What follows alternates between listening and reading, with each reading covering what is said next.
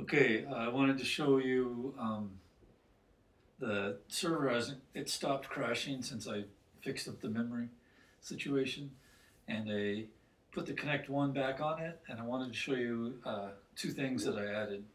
So I use the Z-axis. So the Kinect1 is controlling the Z-axis um, of of me down there that's being moved around. Right there, as you can see, it's moved by my hand, and then the XY of my left hand moves it around, and that's through the Kinect1, and it looks like it's one camera doing this, but actually the regular color photograph or color picture video of myself right there is through the Kinect1, and then all the other pictures are actually through the Kinect2. It's just that I have both cameras sitting here facing the same direction and they're right next to each other. So if I move the Kinect2 away, so now it can't see, so now we're not seeing any of those other, but the Kinect1 now is the only thing in the scene. And so I just wanted to show that. And and then if so I still have the click 3, it puts the random XYZ coordinates to each pixel.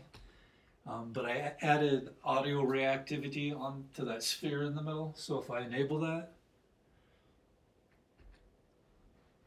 and then make sounds,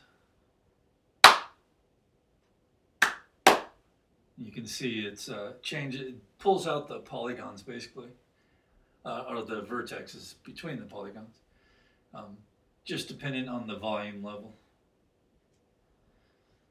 And then it's funny is you can mix that with, let me put this back, mix that with the bloom effect.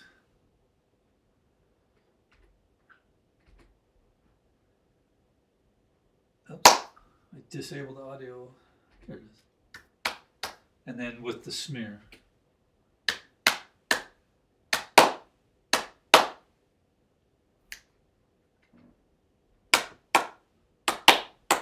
So I just thought that was cool. Wanted to show you.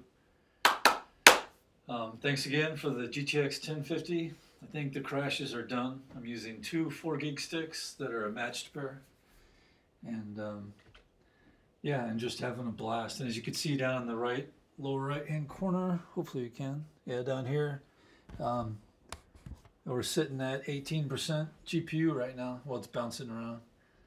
The memory stays flat. Well, that's interesting. It's back down to 2.8 gig at the OS. It was up to as high as 3.6. And the disk always stays at 0, which is cool. The CPU bounces around 22, 23%. And the GPU is at 59 degrees right now, so I can guarantee those both fans are on right now.